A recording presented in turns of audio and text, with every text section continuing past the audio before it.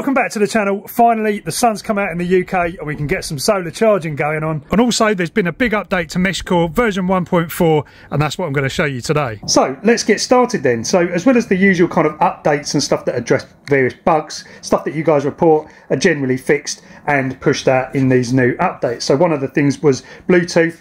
It was a little bit kind of flaky and it kind of made contact lists kind of change and stuff like that. So that has been addressed now, so it should be a lot more stable and, you know, all should be good there. But aside from that, there's some really cool new features that I'm going to show you that have been added to the app. So as you know, on the mapping screen, this is kind of a real RF kind of representation of what you've received over the air. This is nothing to do with the internet. But because the internet map that we have on our website has actually proved quite useful for people, what we've actually done is we've added the internet map to this app. So this now allows you to see all of the nodes and repeaters that people have added to the map. So you can see the UK is looking pretty busy here, and as we pan out you see obviously Europe, and you know there's some activity in the States now, and Australia.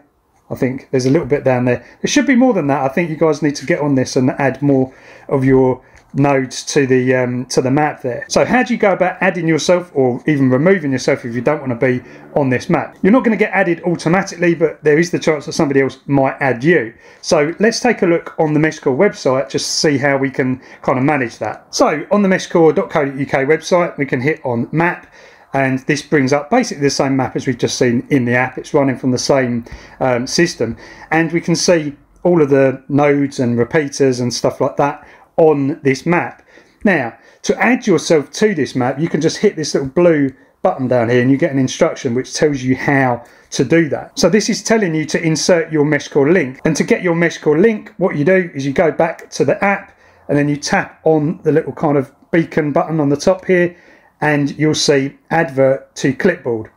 Once you've adverted to clipboard, then you can head back to the map and you can paste your MeshCore link, and that works. You know, you can add, I'm not going to add myself because I've already done this, but you can then add that and it will add your node to this map. If you want to be removed from the map, you can just sort of tap anywhere here, and then you see down the bottom right we've got node deletion request. So just hit that and then you'll be able to send an email to get yourself removed. So just another thing to add to this, if you really do not want to be on the map or have any chance of anyone adding you to the map, then you can just remove your coordinates from the settings section of the MeshCore app. In fact, if you haven't actually added your coordinates to the app manually, then they won't be there anyway, because we don't have any automatic way of gathering your location from the phone or from the GPS of the actual companion radio or repeater or anything like that. So this is a really good way of sharing with others. You know, if you want to be seen on this map and you want to obviously be contactable, this is a really good way of doing it.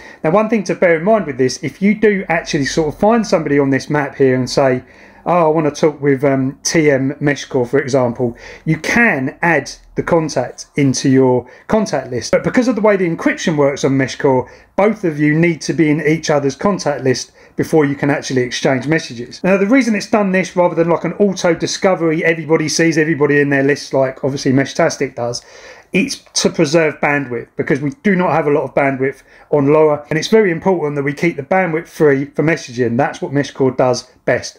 Messaging. So there is a side effect to not having beacons flying around and nodes broadcasting their positions and making themselves known that they're there in an area. And that is, if you're new to this, then you might actually kind of turn on a radio or set up your system and never see anyone. So that's where this internet map is really handy, because it allows you to see others on that map that actually want to be found, because not everybody actually wants to be discovered automatically, which I think is quite important. But if you do want to be found and seen as available, you can flood advert your companion radio like so, and you can also flood route your repeater by logging into your repeater. I'm not going to do that here. You also have the public channel as well, which is a highly social place for people that just don't care who they're talking to most of the time. And yeah, it's just a lot of fun to sort of hang out there as well. So whilst MeshCore can be super private, it can also be very, very public as well. So that's the internet map. Great new feature, really useful. I'm sure you guys are going to have fun with that. Next up, we have a new menu up here called Tools. And if you hit the tool menu, you can see we've now got a trace path feature. And this is incredibly cool if you manage a mesh and you've got managed a bunch of repeaters and you want to actually get into the nitty gritty and find out what's actually going on with the system there. So this is not for everyone. This is more kind of like diagnostic stuff, but it's incredibly interesting, this. So what we can do is we can go into this one here, which is the map again, and we can basically just zoom right in. So you can see here, this one here is me. This is the device, the rack device that's connected to this tablet. And then there's 2 repeaters here as well. Now I've spaced them out so it's a bit easier to see what's going on.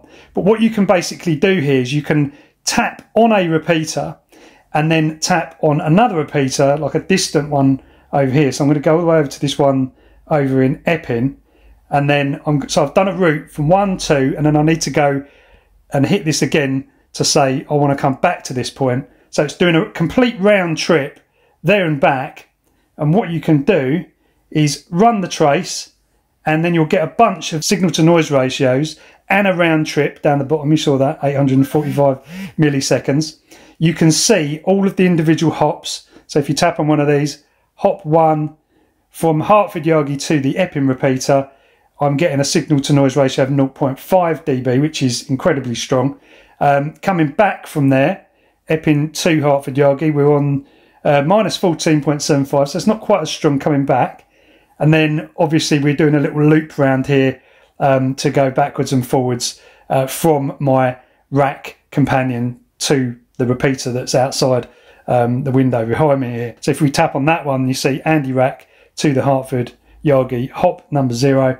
So it's incredibly cool to be able to do you know, a round trip thing like that. So if we just run it again, you can see, you know, it's not trace route. It's not trace route as we know it. If you come from Meshtastic, that is not what it is.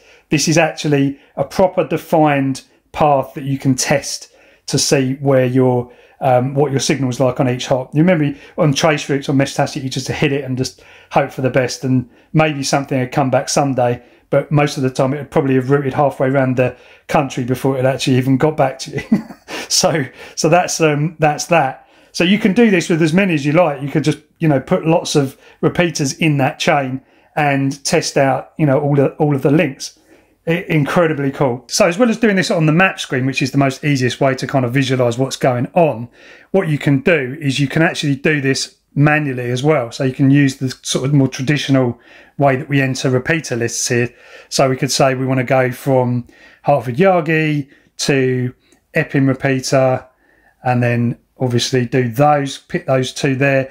But we are going to actually have to add in the final destination there as well, because the last repeater in that chain you need to be able to hear directly. So the one that's connected to this tablet needs to be able to hear that repeater. And then if we run the trace there, you'll see it comes back and you get this list view, which actually tells you on each step what's happening, and you can also see the duration. So it's quite interesting to see how long these packets take to actually kind of do their round trip. So everything needs to be updated for this to work. Repeaters need to be updated to 1.4 plus, and also the companion radios need to be updated as well. So guys, that just about sums up firmware 1.4 on MeshCore and the app version 1.7. The firmware is out now on the web flasher, so you can update your devices there. The App Store, Apple App Store and the Google Play Store have the latest versions of the app. So you're good to go. Hope you've enjoyed this one. Don't forget, like this video and subscribe if you're not already. Go check out the Discord. There's loads of discussion happening on there on my Discord. So link is down below to that, and a load of other useful links down below as well. Catch you next time.